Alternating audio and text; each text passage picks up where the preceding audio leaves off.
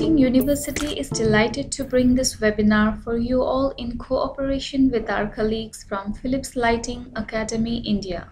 We bring to you Honorable Dr. V Doshi for an exclusive webinar to take us on a journey wherein we will experience various nuances of light as an intrinsic ingredient of space. He intends to invigorate various aspects and nature of light which designers have forgotten. He believes that human being can bring in light by curating architecture and heighten the overall experience of space. He also believes in fluidity of this medium and its interaction with architecture. He would take us through great examples and his inspirations apart from his buildings to illustrate the overall experience. Dr. Doshi, in his own practice and principles, has put light as one of the prime virtues of design amongst space, form, and volumes. Let us hear him out and benefit the most from the architect himself, and be illuminated with light and architecture alike. In recognition to his distinguished contribution as a professional and as an academician, Dr. Doshi has received several international and national awards and honors including Padma Shri Government of India 1976 and France's highest honors for arts, the Officer of the Order of Arts and Letters 2011. I must thank Philips Lighting Academy for giving me this chance to talk about a most essential aspect of architecture, that is light. I think it's a very good idea to continue these studies, have these webinars, and also discussions on light as well as architecture, as well as what we can do with architecture, so that in our own practice or in our own life, we can also grow and learn something about how to have quality of space, quality of the condition, which can be unique to us, which can be favorable to us. When this question came of talking about light, two images came to my mind, and I thought those were most important because it was for the first time I realized when I visited the blind school, and I recognized that what about the eyes? I never thought, because since we childhood, we take our organs for granted. And we don't know what they mean and what is the implication of that in our life and in conceiving or experiencing the world around. And if you don't have the eyes, what would be then? What would be our condition? And I think if we just think that, then if I say that it is an exulting experience, suddenly we realize that yes, it is unique and it is the most enchanting thing that we have, the eyes. And I think light and eyes are the same. If we did not have the eyes and if we did not exercise the eyes, we will not know what joy or what variation is. And I think this is something like moods. Moods, which are there in which, we celebrate. We are in good mood and we enjoy ourselves. Similarly, when we have the eyes, there is an inner sense of the eyes, inner sense of softness, lightness, hardness, depth, shallow, all kinds of mood that we have. I think the source is light. And building really, in a sense, when we start constructing the building, we make walls, but the only thing when we start doing is the opening. The moment the opening is made, the outside light not only comes in, but a tree which is far away is seen by us. Similarly, the darkness disappears, or if the sunlight comes, the rays of the sun move inside and we begin to see the space in very different ways. Same wall, but when the light shifts, we see it reflected. When it goes beyond, that we begin to see as if there is a dimension to the space. So space and light are integral. Both become as one. And I think as an architect, this is our first lesson, that how do we look at the space, but while we are looking at the space, how do we really heighten that through the use of light? And maybe in order to explain this further, I would like to show you some slides which have been jointly collected by the Philips Academy and myself. This dia is the one which we have to celebrate our holidays, the biggest holidays, the holidays of light, festival of light. What is that? It takes away the darkness, it brightens the space, and all our faces glow. And I think this is really what I mean of a window and the light outside and the wall that is next to it. Similarly, the festival of the holy, the sacred fire, it is not meant only to take the garbage and waste and burn it, but it is to celebrate and say how clean and how wonderful our life is going to be. So music and dance becomes an extremely important, and we celebrate the harvest. So festivals are like this. Similarly, the rainbow,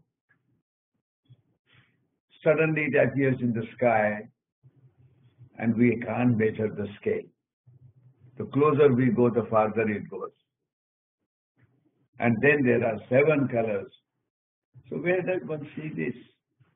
If we did not have the eyes, we would not see. If we don't have the window, we will not see. If we don't have the terrace, we will not see.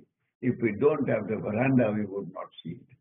So I think if you see now the space which modulates inside and outside by extensions, by openings, is really telling us to bring in all the experiences which are outside. This is really the stepwell in Ahmedabad, 5 stories below ground. And when you go there, you don't see anything but a parapet and a flat ground. And as you enter there, and as you see in the slide of the left side, there is a little entry. You see a courtyard and a glimpse of light, and you start descending. And when you go into the descent, slowly when you come to the end of the 5th floor, that is 5 floors below ground where there is water. You know, in monsoon the water goes up, and in summer the water goes down. So every time in monsoon the water is next to the steps. And gradually as it descends, you go down, and there is an honoring the water, the sacredness of water, rarity of water, and also honoring the kind of light and the procession that we get in. So light now, not only building, but architecture and light are all married together, is one integral whole in which we talk of celebration, we talk of movement, we talk of gathering, we want to of joining and honoring the sacred thing that is water. But the moment you go down, and I took this picture long back, as you go down, suddenly you look up, and in that opening, because it doesn't have the roof exactly in the same place as the well below, and you see the sky. You turn around and you see the entrance, and you look up and you see the sky. How does one know this? What has happened to us inside? All our attitudes, all our moods change. We connect the heaven and the earth together. And it is not that way. But if you have your own house, this is our own house. I did long back, 60 years ago. A window, I had not noticed, that the window on the west side could in the evening, if you open the window, it would give the light on the sofa, on the bed. And suddenly I imagined to see the textures and the colors and the fabric, which otherwise I would not have noticed. I think light makes us notice things which are invisible or we have not noticed. Similarly, in the Corbusier's chapel, you would see that he has not used the light on the window at the side, but he made the windows on the top. So the movement, it depends upon, for an architect, what is it that he wants to highlight? What is it that he wants to exaggerate or make them appear, and how he would like some things to play second role. And here they go, the oculas, almost the light there comes, from the top, and it covers the sides.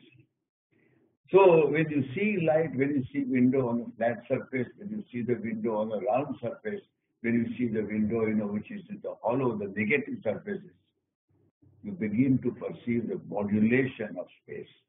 And I think modulation of space and light again go together.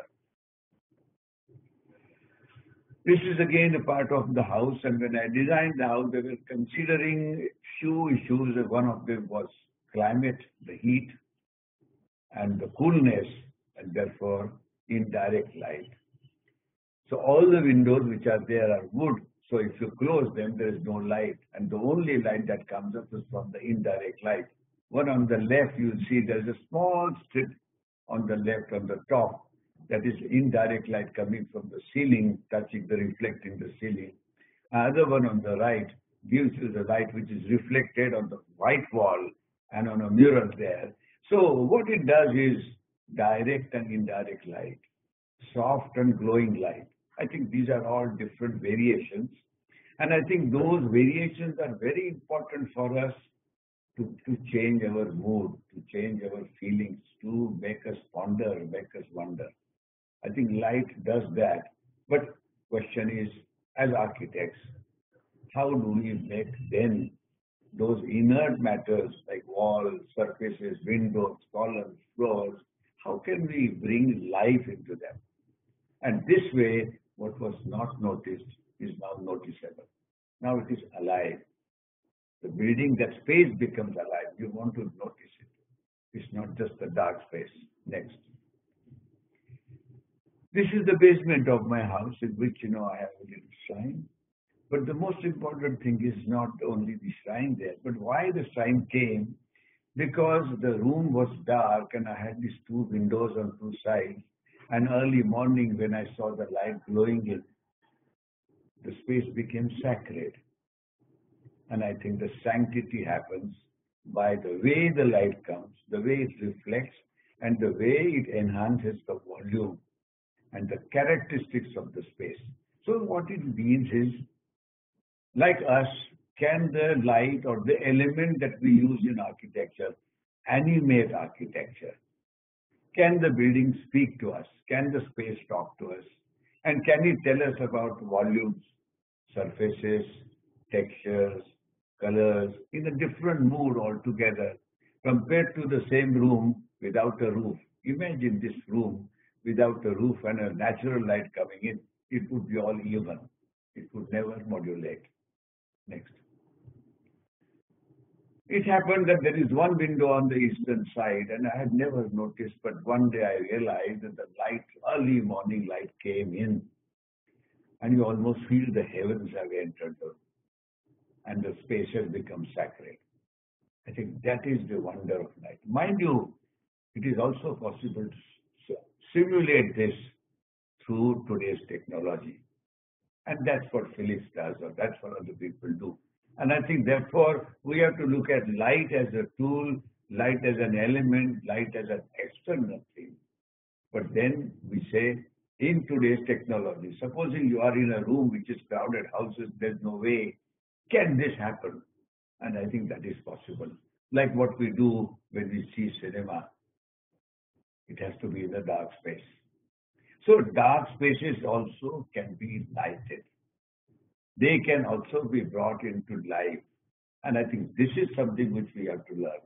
That in today's world, we don't have to make only glass buildings, but we can also make solid buildings and glass buildings and something in between, and make that building speak of another world which has not been seen or experienced.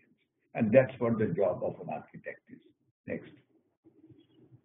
So this is again the same room and same building. I'm showing you why, because in my house, which was done almost 50, 60 years ago, the light and the garden and the moods continuously change. And I say that architecture is a living entity. It has its own life. And it absorbs, it talks to the surrounding, it talks to the climate, it talks to the space. And I think light is the voice. So light is not just an element, light is the voice. And that's why I said Diya also means that it is bringing for us voice and memories. Next. And in a normal day, you do get a general light, and therefore you can see how many ways the light gets modulated. If you look at top, the concrete wall is there. There's a reflected light, but very gentle. Then there is another shadowless surface. Then there is the floor, and then there's the window and the outside place.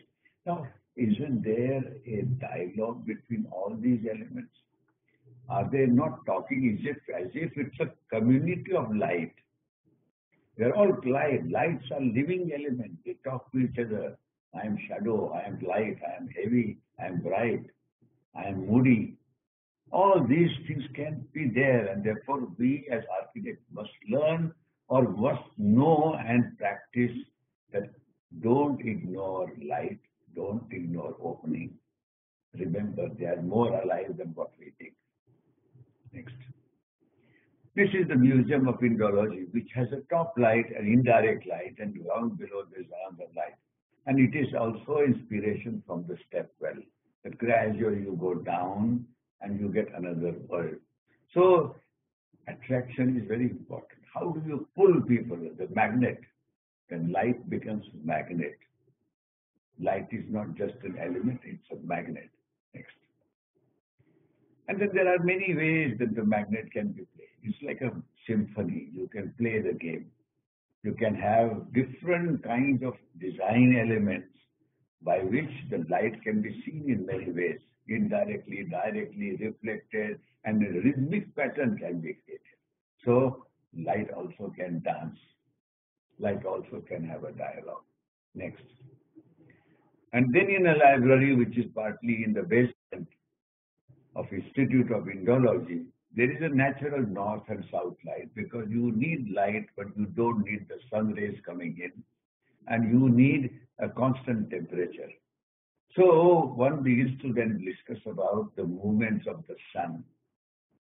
And when you look at the movements of the sun, you begin to see how they cast shadows, how it gives you reflections, how it gives light, and how it enhances the quality of the object in which you are surrounded. So light is not light like air, you don't see it. Unless we have the dust, we can't see the rays of the sun. And I think this is something which we must know. And therefore we will revere that this is something which is intangible, ineffable. Next. And when the evenings come, shadows are cast. So architecture then plays the game. It's a dance between architecture and elements. There is a dance between the light and the parapets because they are talking, and when the sun rays change, it changes, and they say, "Look what I am doing." Other one says, "Why dances like this?" So they dance with one another. Then there is a shadow, and then there is a game of play. I think it's a living thing where they animate things. Buildings get animated, and if we are there, we share that animation. And if the child is there, I am very sure children would dance with the changing of shadows. And then you put little elements like this, you can put the monsoon, you put the chuck, something to shade. But then when the light comes, that ordinary thing becomes extraordinary. It's almost like diamond. It's almost like filigree. It's the jali that we make. That's why jalis are made. And then when the sun rays change and then when the mood changes, the quality of light changes. You almost feel the fragility. So sometimes you can measure even the kind of thickness the light has. You can touch that area.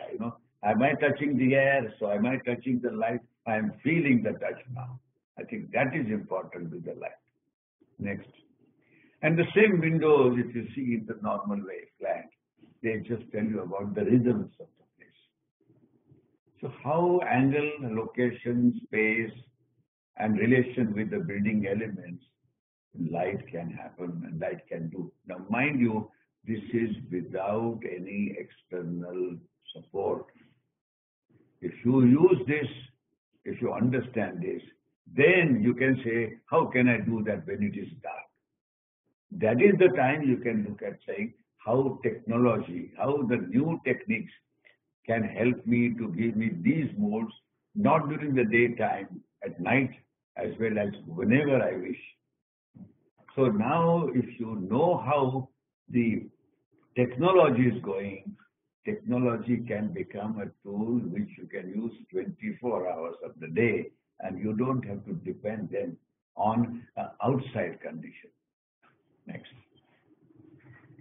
And you can see here one shot of three rooms here, one going down the steps with a light, bright light, the other one on the left and the third one on the right, and where the window has a slightly light there, on my partner, Rajiv. Now, all these things are like a cinema, like a movie. So, animation, mood, dialogue, distinctions, and changes. It's like literature. You read the book and you read the passages, and then you could see all these episodes happening simultaneously. So one can, when you make an opening, I'm trying particularly to the architects, when you make them, do it in such a way, imagine the word rhythm, dance, and orientation. So if you can look at those things, then your breathing will start and become a dancer. And it will give you the dances perpetually, different seasons in different ways, different hours again, different ways. Next. And so this is the kind of light you get in my own room, and I always say that if the window was straight, you would have got hard face. But if the window is not there and you get reflected light, the person across looks softer, gentler. And I think if you want to take a photograph of your friends or your family members, remember you should take them in indirect light. And that time your window should not be seen. And then you will find that they all become your friends. And in our studio, the only way we could put light was, this is buried partly in the ground, so I took north light. North light is a constant light, constant reflection, constant color. And that is what it is. And also one can see the clouds, one can see the rains, one can feel this. I think this is something which one does, that you want people not to see you and you want only be part of nature. That is why caves were made before and the underground buildings. Next. But then in other days in the afternoon, you get actual natural light, very clear, even light. So there are many ways. You can have sharp light, hard light, indirect light, soft light, even light. All these moves, if you make, then won't you say that your building has become alive? Otherwise, you would say, no, my building doesn't talk to me at all. So dialogue is very important. The animation is important in architecture, but we are not taught to talk about it. Next. So north light and other lights, moods. Then in the evening you can get only glimpses of light. I think this is very important for eyes. Remember, eyes need exercises. Like ears need different sounds. Eyes are extremely delicate. They need different illumination levels, because then only they get their exercise. So if you have even light, I think it is not a very good thing. It's like even sound. It's like even the breathing.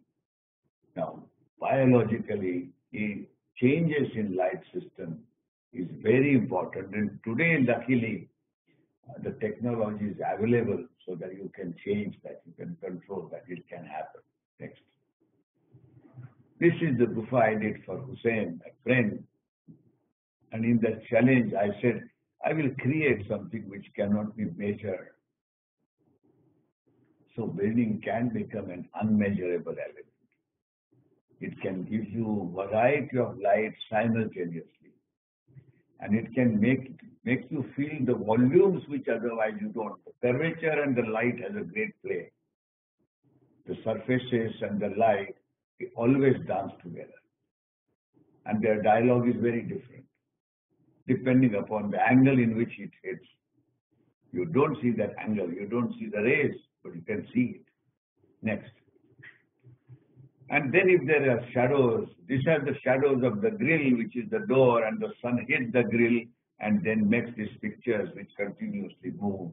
And suddenly the column which is there, which you see here across on the two slides, when the sun would move, even those would move. So static becomes dynamic. Light has that virtue. It can become dynamic. And it can give you different tonalities. Tonalities are there, surfaces are there. It heightens everything. So volume, surfaces, rhythms, levels, all that is constantly articulated the way the light is put in, natural light is put in, openings are done. And I think this is something which then architecture animates. And architecture has its own ways of saying, I am this, I am that. In fact, all over the world today, in the movies and in our ramps and other places where you see these fashions, we are talking about only this, the quality of how modulation takes place, how the moods are created, how the tones are created, and how you can see people or places in another way. They're not sharp, it's all soft. And I think one of the quality of light is the softness. Next. And if you put artificial light, it gives you completely different image. The same image can be completely changed. So if one can want to do in a building the natural one and the other one is designed, you have the opportunity to do that. And in fact, heritage buildings, all the monuments, other buildings get this kind of a places where you get this animation. So you have then in the same city or same house or in the same room, various ways of playing, and you can change that mood all the time. So theater, you don't need to go to, but you have a theater with a press of a button. Next. And the rhythms, shadows, proportions, everything can be seen. This is in the IIM in Bangalore, the Institute of Management in Bangalore. Next. Stones, locally available, common, but when you put like this, it looks like a fabric because the light hits it in a different way.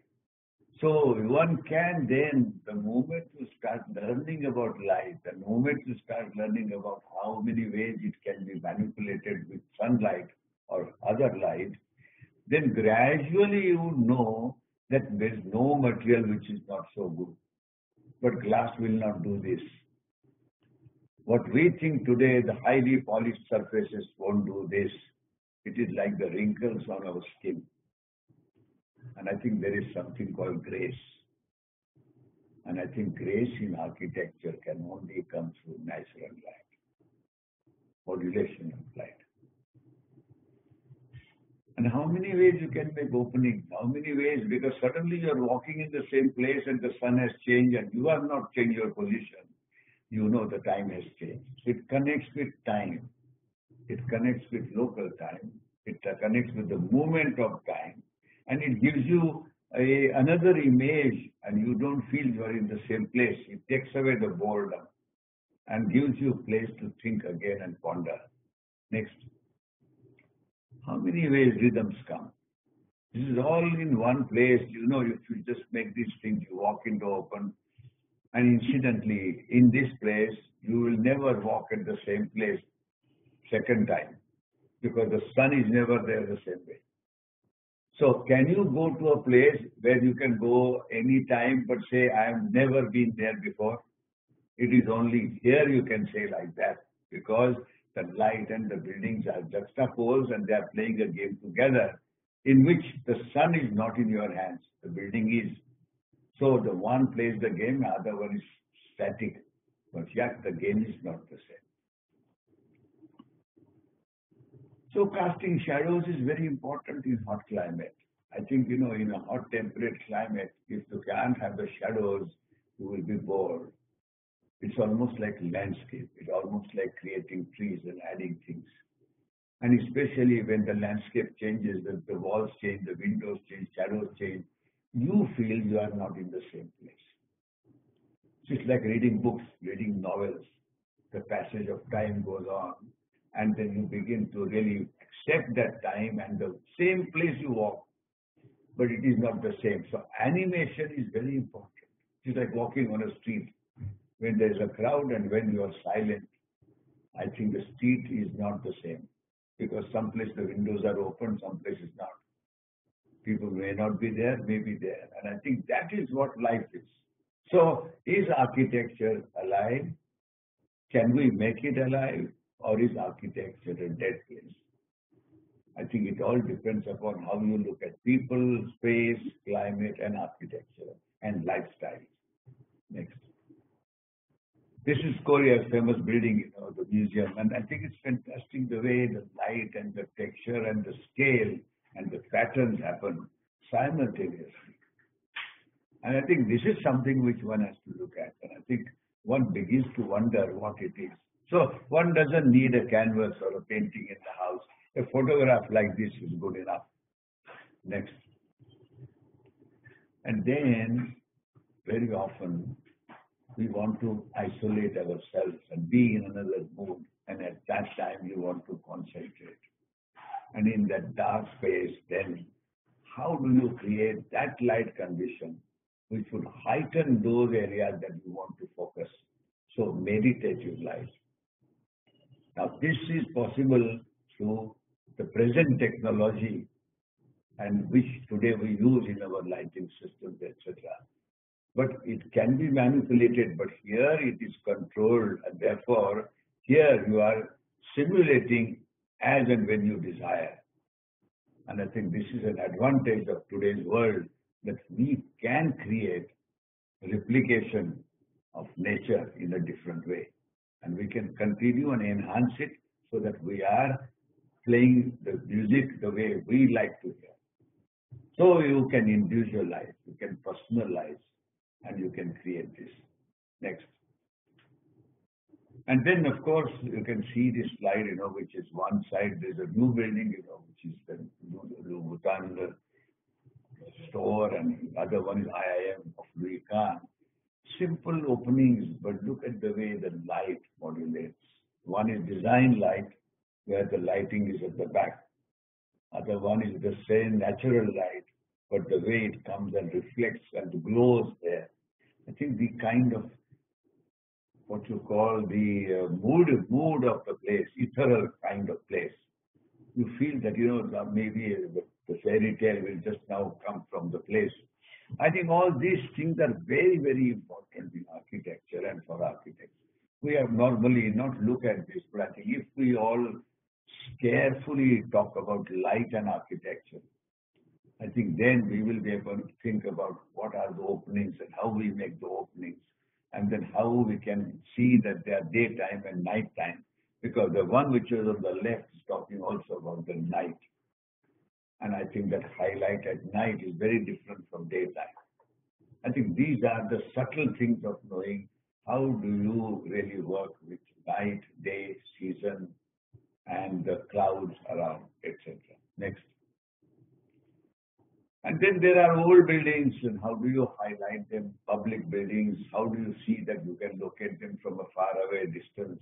How do you animate them so that festivals can be talked about? How do we make them as the left is the heritage building, but you really know that if this was a building during the daytime, it would look silent. But now it is speaking. It is talking about things that it is there. I am there to come. So I think these things are important, that we have to animate them, we have to heighten them, we have to give them their due importance. Then only we will start thinking about the value of those heritages. Next. So coming back to that circus, Adalas, the wow, this is how the natural light is. But there is a rhythm of that congruent structure and the depth. So you can see this tunnel. But now look the way that natural artificial light happens. Next. And see the whole thing changes. So you have many ways to play the game. It all depends upon how you light them. But it is possible to make it for you, for your own choice. So architects has greater responsibilities when they do surfaces, when they do design of structure, when they put columns there. What do they do? I think they all become alive. And how do you make them alive? How do you make them have create dialogue between themselves and with the visitor? I think is very important. So these lessons only come because light is a heart and soul of building, and that we cannot forget. Next. And the greatest example is this Pantheon built several centuries ago. And one ocula there, but I tell you, when I went there, in this light which came here, nobody would cross the light. And the sun would move. So when you come there, the light is moving. There's no other light. Only that light reflects the whole ceiling. And it is the most amazing building ever built because the emperor wanted him to put a temple without God, and he made this with only sunlight. So this is the most sacred building for us as architects. Fantastic structure, fantastic plan, but the miracle is the light, and I have gone there a few times, and every time I have not crossed. Nobody crosses that light on the floor. So sacred, it is not even fire, it doesn't heat you anything. You just don't want to cross. So light, when you look, can you put in the light your fingers in and see? Try. Next. So this is actually another building, not the same, but very different light. And I would say that you can see how not good lighting, the best buildings can become. So one has to be very careful when one chooses artificial light. And I think that time one has to be extremely sensitive because one has to go back and visit those buildings which are made naturally. And I think that is where then we would start learning from heritage. Next.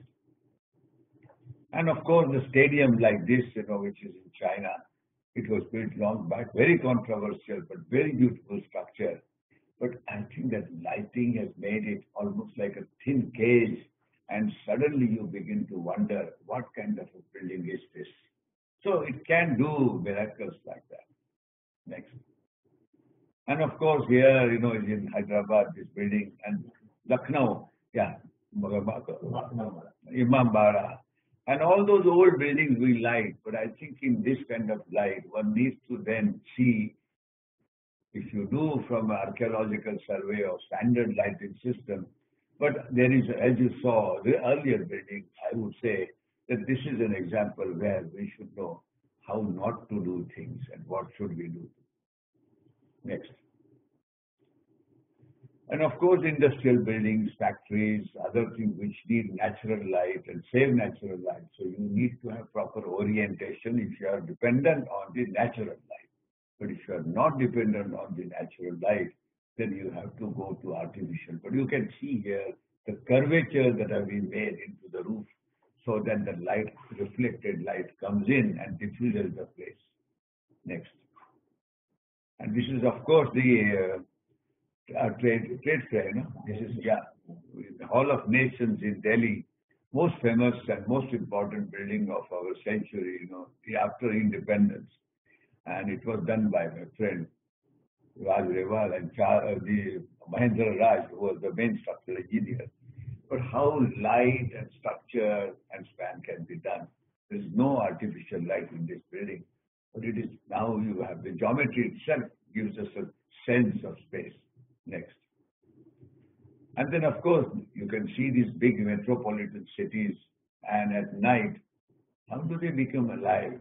Suddenly, you wake up and you begin to see the wonder. And as the night goes on, and some people switch off the lights and some people add on light, I think it plays its own dance. So, light has many things at many scales, at the smallest scale to the city scale and the urban scale. And I think today, our advantages are the new technologies.